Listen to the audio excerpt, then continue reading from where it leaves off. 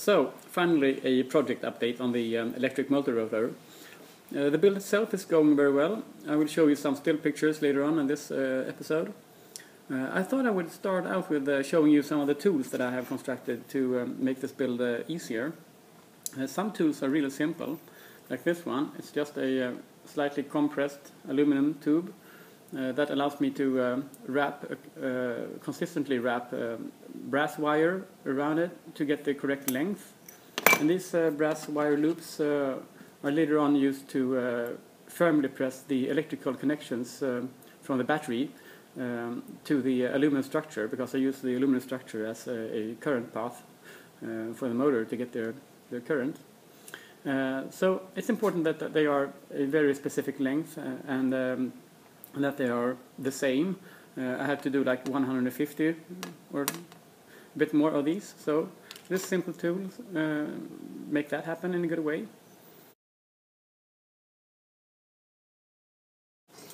Another tool I made is this simple 3D printed alignment tool. So it makes it possible for me to consistently mark out where, halfway through the tubing where that is, and also halfway this way as well via that hole there.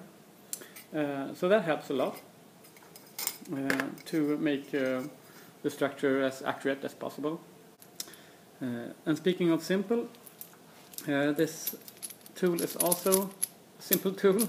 It fits onto the 30mm tube that makes out for the propulsion parts of the multirotor, and it's simply clamped onto each side of the two parts, and you can fasten them in a vise and push the two separate parts together with the intersecting connecting part in the middle here, because you will have to have a pretty good fit on the parts, so they will be a lot of friction when you push them together, especially since I have bent the tube already, so it's not perfectly circular anymore.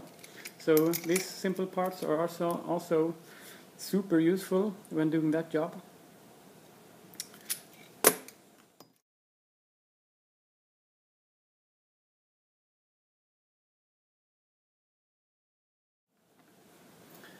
Some tools are nice to have, and other tools are must-have. And one of the must-have tools is my threading tool. In this structure I have 50-ish or so 5mm aluminum rods, and I have to thread them in every end, so it's more than 100 threaded ends. And if you were to just try to thread them by hand with this tool, you would not be able to do this build, because threading by hand you will always get a slight misalignment, and the thread will degrade in very short time, so it would be useless in here every time. So I made a threading tool which helps align the rod.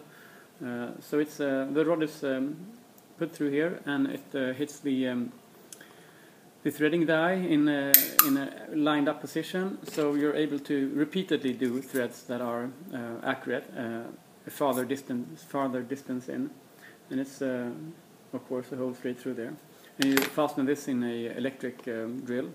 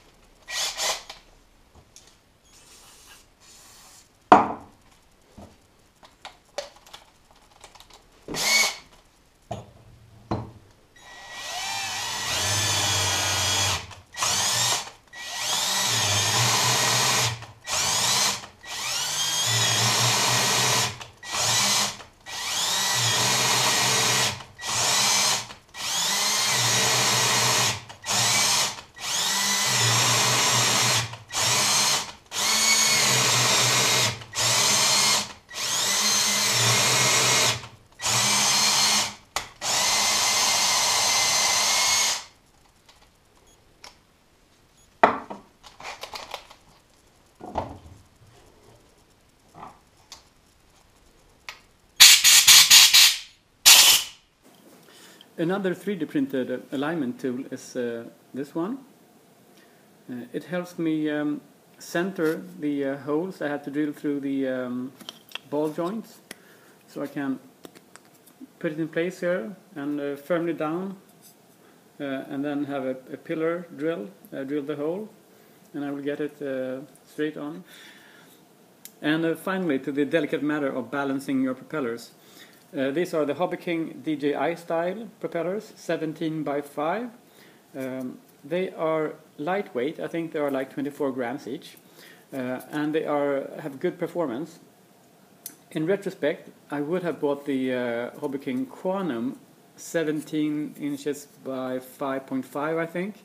They are well balanced out of the box, and they are only slightly heavier than these.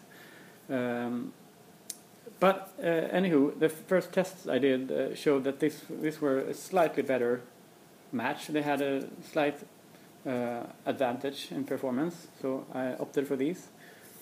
And to balance them, I use this setup. It's two magnetic balancers mounted like this, like perpendicular to each other.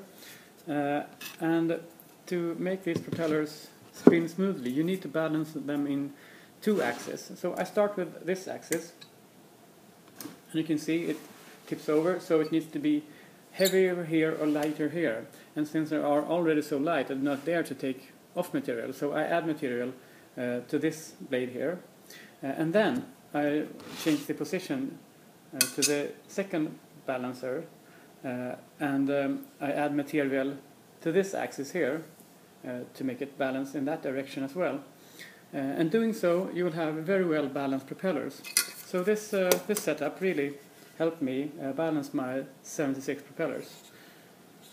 Great stuff. This is always also from Hobby King, of course. So that's some of the tooling I have made for this project, or setup of tooling. Let's check out the progress in the basement.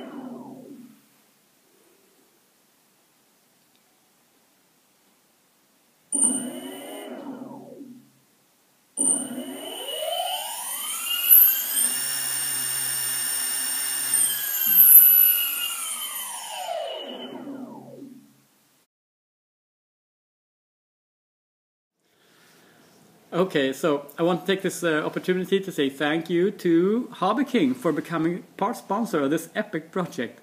I'm so much looking forward to the maiden flight later on this spring. And after that, I will do a review of the Multistar Elite 5010 274 kV electric motors that I use for this build.